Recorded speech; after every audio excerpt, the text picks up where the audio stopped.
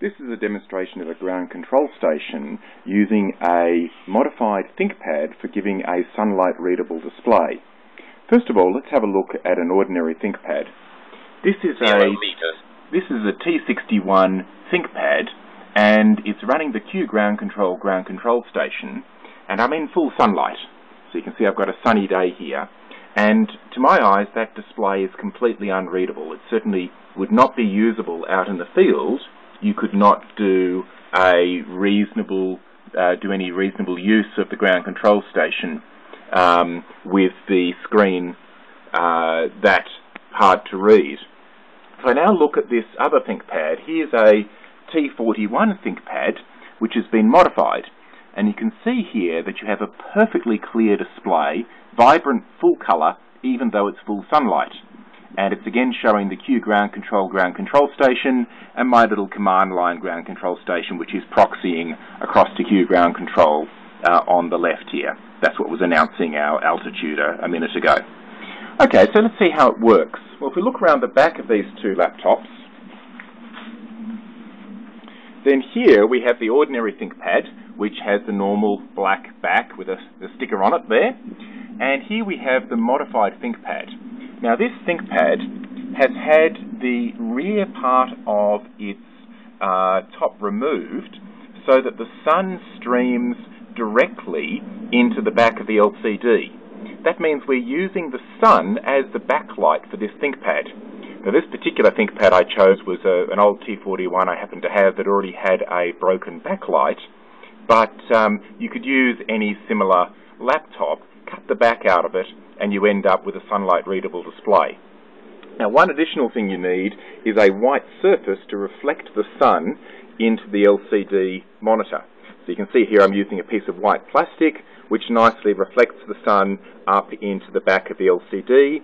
Alternatively, you could build a better reflective system, some sort of little harness for perhaps a piece of perspex or similar to reflect sunlight into the back of the display. Now one disadvantage of this particular Thinkpad is you can see this cable here. That's the cable that connects the LCD to the rest of the computer, and unfortunately that casts a bit of a shadow across the back of the display.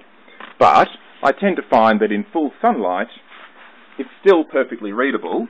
You can see a piece of shadow running across here, but there's enough sunlight reflected from different angles that it makes the shadow not too distracting. Now, a couple of other features of this display, you do lose part of the display. If you have a look, I've got this window centered in the middle of the display because the top inch or so, inch and a half of the display is very hard to read. That's because of the electronics which are in the top of the display here, which we couldn't cut out.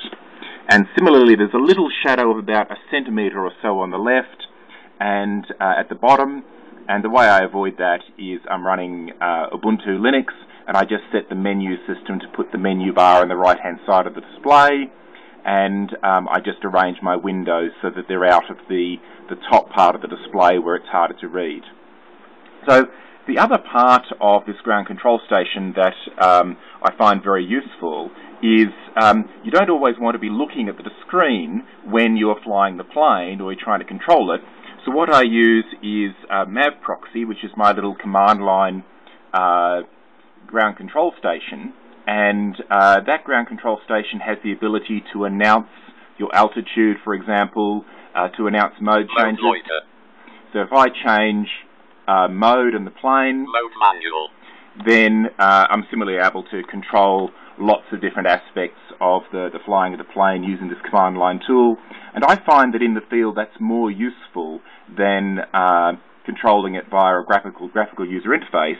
And what Mav Proxy does is it forwards all the Mavlink packets to the Q ground control station, which is much more sophisticated than the command line one, and that gives me the graphical map interface with satellite images, and it gives me a heads-up display, etc.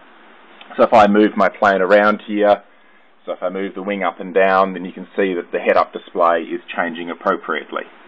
If I change mode using my transmitter, grab my transmitter here and flick mode. Mode stabilize. Mode FBWA. Mode stabilize. Mode manual. Then I get announcements about the change of mode, and I also get announcements about altitude changes of more than 10 meters, so that while I'm flying the plane I can tell what altitude it's at.